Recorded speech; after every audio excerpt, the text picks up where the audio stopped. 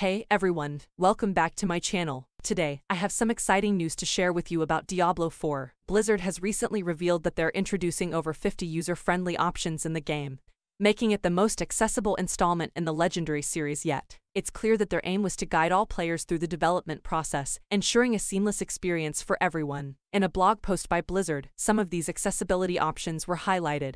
And Drew McCree, the lead UX designer, stated that the only limits to diving into Sanctuary should be interest, not ability. The team behind Diablo 4 started their accessibility journey by building upon the foundation established with Diablo 2, Resurrected, ensuring that the game would be accessible to as many people as possible, while also being mindful not to compromise the gameplay for others. As mentioned before, Diablo 4 will launch with over 50 individual accessibility features. The team took the time to focus on tools that enhance task execution, text readability, and visual cues. The first feature discussed was button remapping, and Blizzard confirmed that all inputs, whether it's keyboard, mouse, or controller, can be customized to suit the player's preferences. Additionally, players can switch between the right and left analog sticks on controllers to have greater control over the most vital buttons and stick inputs with just one hand. Another feature related to skills and movement allows players to choose whether they want to change a long press of a button to a single press. Persist target lock is another option that ensures the enemy you intend to target won't get lost in the chaos when multiple foes appear on the screen.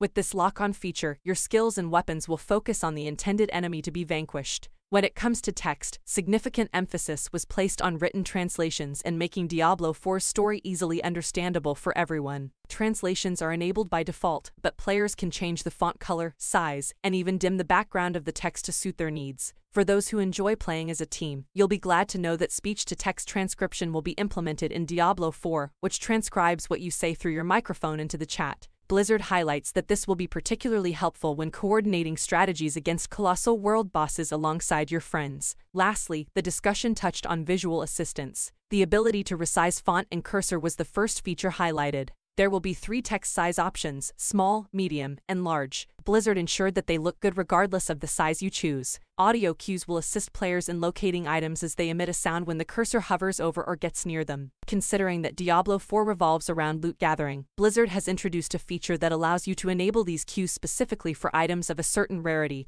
or higher. By default, items have a unique animated outline and color indicating their rarity, but this takes it to the next level for players. Player and item highlighting will increase readability for players, allowing them to choose a color that distinguishes players, enemies, objects, and non-playable characters. As mentioned earlier, there's a lot happening in Diablo 4 at any given moment, and this will help players understand everything that's going on simultaneously. Last but not least, the screen reader feature, which supports JAWS, NVDA, and other screen readers, was discussed. This feature will read out loud information about gear, options, journal pages, unspoken text,